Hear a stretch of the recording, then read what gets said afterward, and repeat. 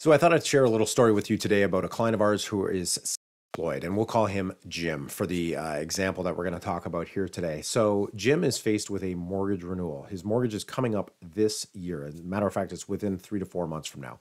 And Jim contacted us because he wants to shop the market and see what's available to him, but also has a really good competitive offer from his current lender regarding his current mortgage renewal. So Jim's current balance is around $245,000. But in the call that we had with him, he revealed that he's got a substantial amount of debt. He owes CRA because Jim is self-employed, so he hasn't been remitting his taxes properly over the last couple of years. So Jim owes the CRA $30,000. Okay.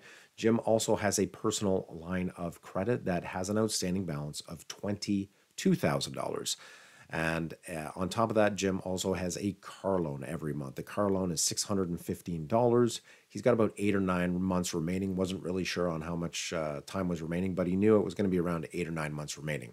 So the discussion with Jim quickly went from shopping the market for an aggressive, deeply discounted rate to, well, hey, wait a second, you owe CRA taxes.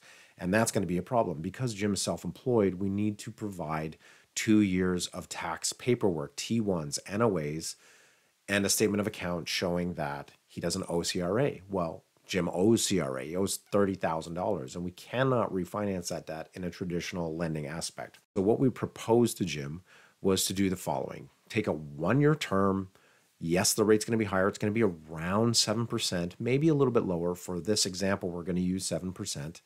Take a 1-year term at a 7% interest rate and bump the amortization up to 30 years to help with the cash flow every month. Why are we doing this? Well, we're doing this so that Jim can pay off CRA. Jim can pay off that unsecured line of credit for $22,000. We can also get rid of the car loan every month because the interest has already been paid for that long ago, and cash flow right now is most important. So we're going to free up that $615 a month. But another reason we're doing this is because Jim also needs to allocate $2,000 every month for the current tax year that he's in, right? Because Jim is self-employed, he needs to allocate those funds, that money, to be able to make good on the CRA payments for the next tax year, for the 2024 tax year when he files next year. So here are those numbers. Keep the status quo, the mortgage renewal at $1,470 a month. The $300 a month in property taxes, $350 a month in a maintenance fee, $615 for the car payment, $2,500 a month for CRA outstanding debt payment, like a repayment schedule, $2,000 to be remitted for the current tax year, and about $500 a month for that line of credit that's predominantly going to interest only. So that leaves a monthly payment of $7,735 approximately. Now, if we take Jim to an alternative lender for a 1-year term,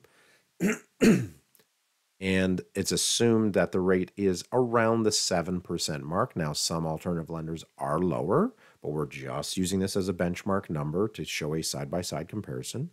And if we bump that mortgage up to 30 years to help with the cash flow per month, that puts the current mortgage balance at $310,000. So that's going to pay out those debts and leave a little bit of extra cash for Jim to use for legal fees, for the lender fee, for the broker fee, and to be able to have some cash on hand. The $300 taxes and maintenance and $350 maintenance fees are going to stay the same. Those are not going away, but the car loan's gone. The CRA repayment is now gone because we can refinance a CRA outstanding debt with an alternative lender. You can't do that at a bank, but you can certainly do it at an alternative lender. And the $2,000 is going to remain for this tax year because that's Jim being back on track with paying CRA.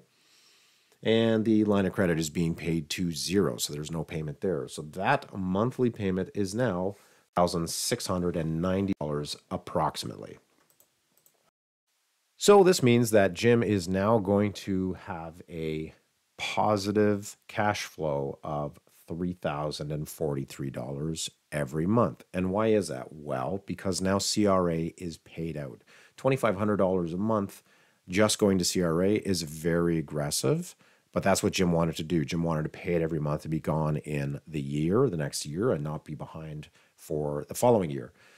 I mean, the car loan is going to be paid out because the interest is already paid up front on that loan long ago. You've already paid for the interest. You've got 8 or 9 more payments left on the car. Yes, it's only principal remaining. However, the cash flow component here is what's key.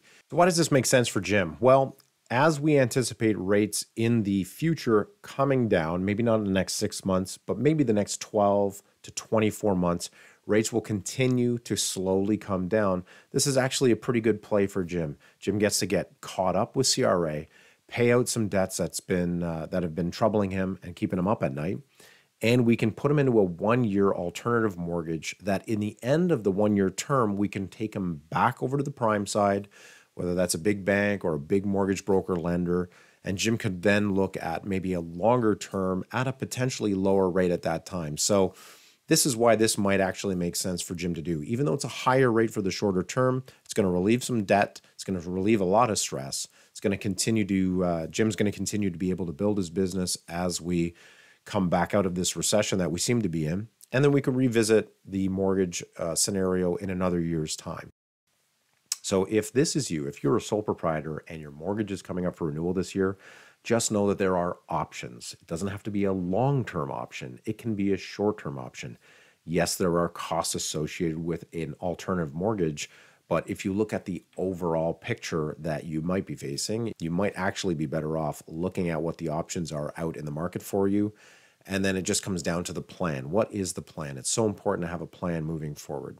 So I hope you found this valuable. Hope this kind of made you think a little bit. If you are self-employed and you want to talk about your mortgage renewal or current debts that you might have, reach out to me. You can send me a private message or DM me or just email me, rob@therobcampbell.com. Would love to help you out. Thanks for listening. Bye-bye.